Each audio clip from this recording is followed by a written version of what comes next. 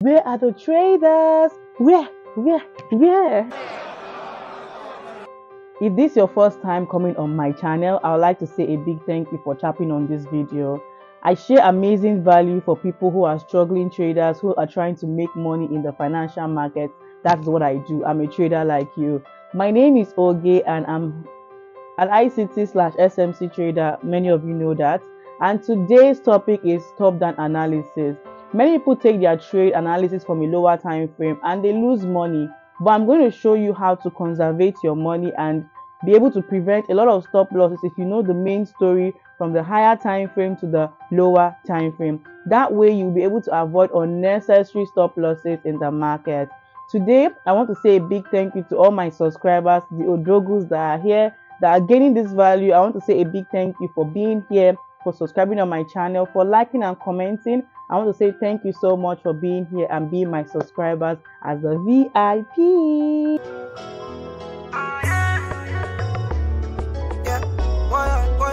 So before I forget, please do not forget to tap on the subscription button. Subscribe. You see a red button below saying subscribe. You can subscribe, ask your questions, or you want any topic that you want me to explain to you that you're not still feeling the energy of that video, you don't understand what I'm saying, you can kindly ask your question on the comment section and I promise to actually explain and re-explain for you to actually comprehend more. So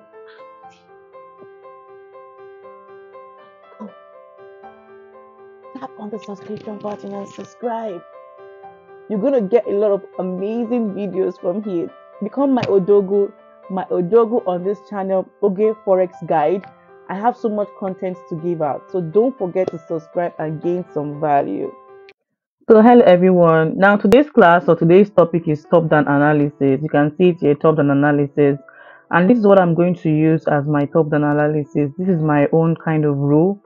Don't forget, any of my videos I try my best to always give out rules that would have a beneficial effect on your trading. Now we start with all these rules and regulations to help with our trading. Now the first one we look for now is a breaker block. Okay, you can see that here is a breaker block and that is on 1 month.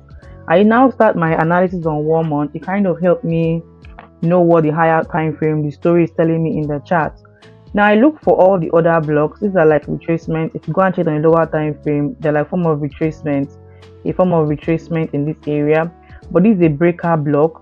I look for the mitigation block. Is there any mitigation block inside here? No. A rejection block. There is no any form of rejection block. Don't forget this is our breaker block, but it's too big, so we cannot mark it. A fair value gap. There's a fair value gap here, but don't forget I have to use the Fibonacci from here to here. You can see it's also in the premium. Don't forget your premium and your discount. This is 1 month, so I'm not going to mark it because it's a 1 month chart, but this is a fair value gap. I can try and put a line there because it's in a premium, just to remind me that it's a fair value gap around here. Now I look for a liquidity void.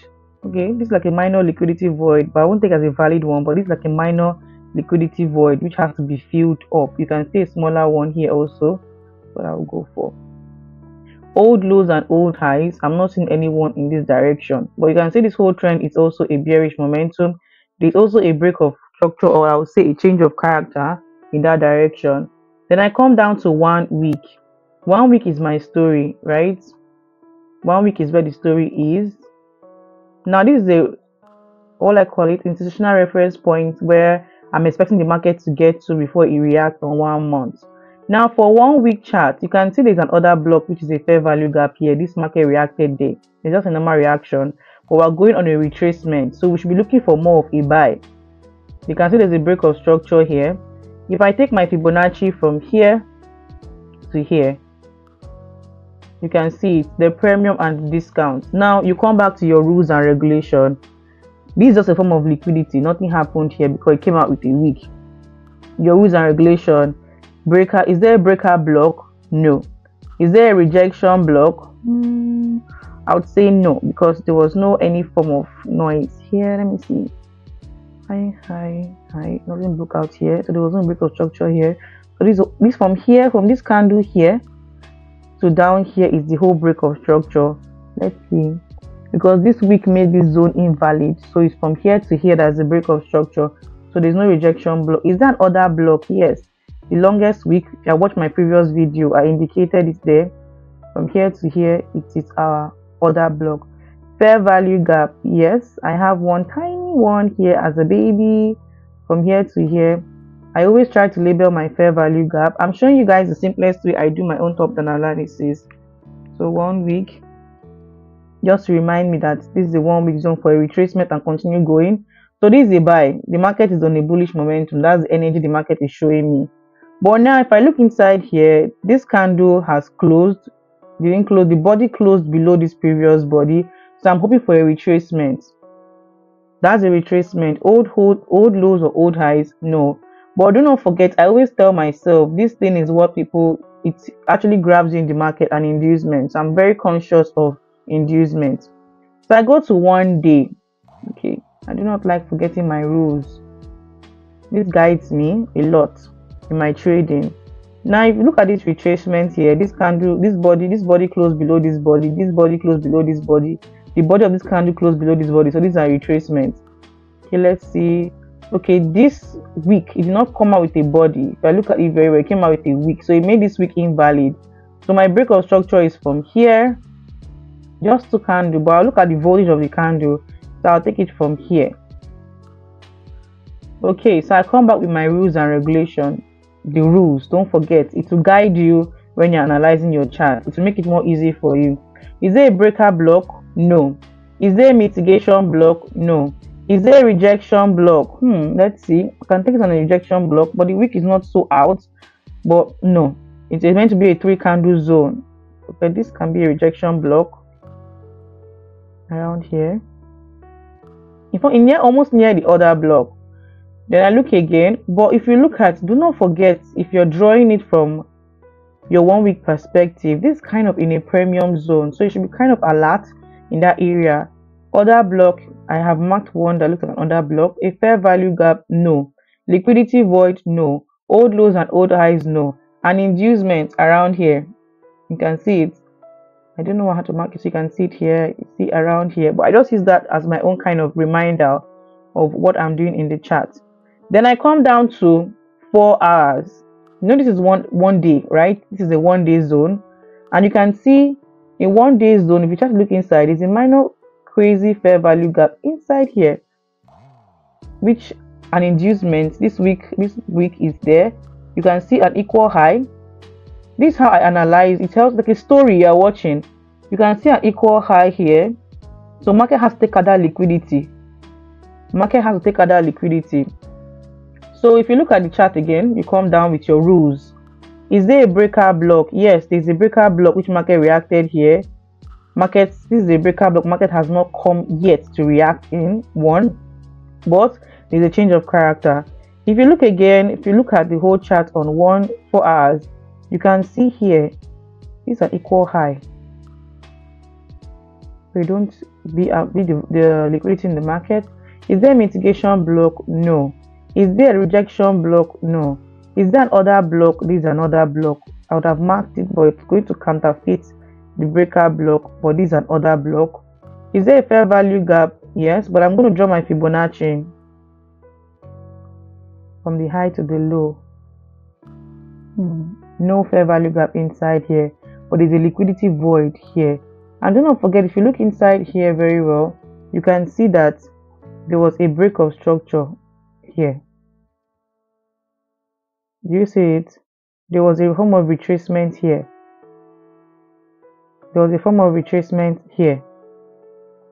Liquidity void, I just showed you. Old highs and old lows. These are old lows market is coming to come and take out. These are old lows. These are old lows. Market is coming to come and take out. Old lows.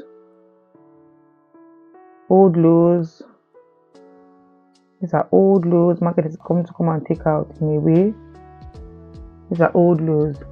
Then I come down to my 1 hour. 1 hour is my final story before I get my entry. Now on my 1 hour, okay, I like using the rules. I hope you guys can take note of the rules. It's going to help you a lot in your charts. Now this is liquidity being taken out. Do you see liquidity? If you look inside here, you can see a double top inside. This was liquidity. Market had taken out liquidity. Now, if you don't forget on 1 week when we do the Fibonacci, this is a premium zone that we are struggling with. So we should be looking for confluences that gives us more of a sell momentum. Do not forget on 1 week we knew that we're already in the premium. So we're waiting for a retracement either on 4 hours or 1 day to indicate that we're continuing the trend on the normal overall trend, which is from the 1 month to 1 week in a lower time frame. So we're looking for a bearish momentum trend. The bid are taken out here. If you look at the breaker block in here, there's also a form of liquidity inside here in the breaker block. This is just to mark it to help you. Okay, liquidity is taken inside here. Okay, then if I can reduce my risk here, this is a breaker block, but there's also a breaker block inside here which markets might come in and react in. Okay, so I'm looking to enter an entry from inside here. Around here is where I'll find an entry. But if you look inside very, very well, around this environment, you can see a mitigation block. Okay. The rules, don't forget the breaker block, which was here. But if you look inside here, number 2, mitigation block, rejection block, no. Other block is still a long big candle around here. You can see it here. Fair value gap, there's fair value gap inside here also.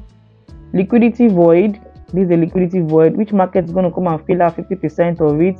My coach will call it consequent encroachment. Market has touched 50% of that's the liquidity void. My coach always call it consequent encroachment.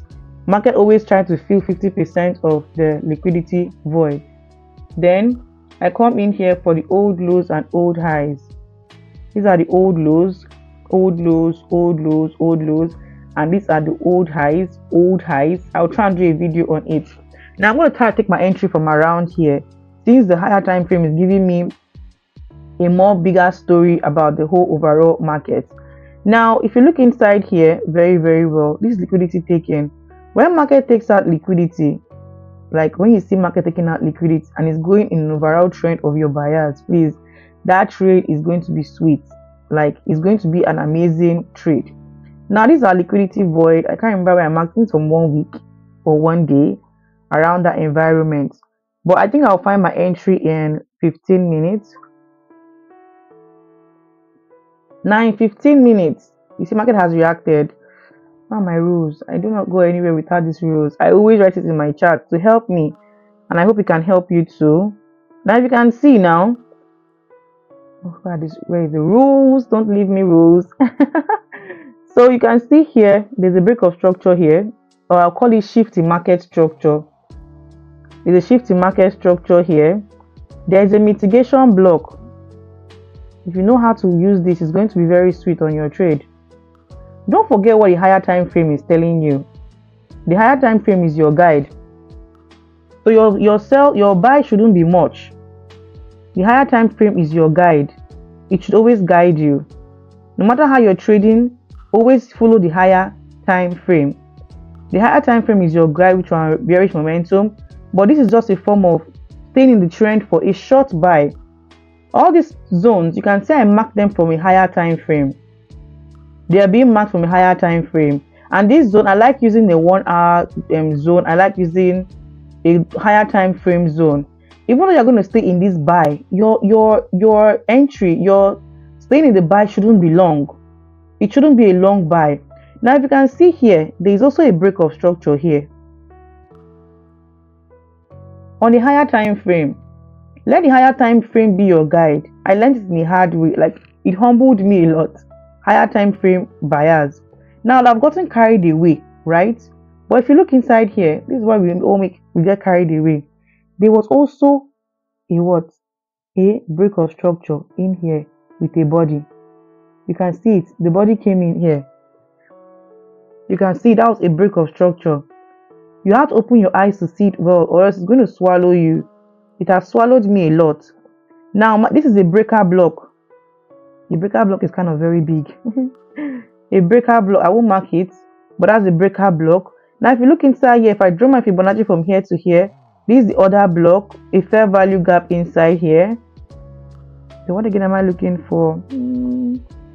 A breaker block. And also, if you look inside here, there was also what? A mitigation block inside here. These are the zones you can find amazing for entry.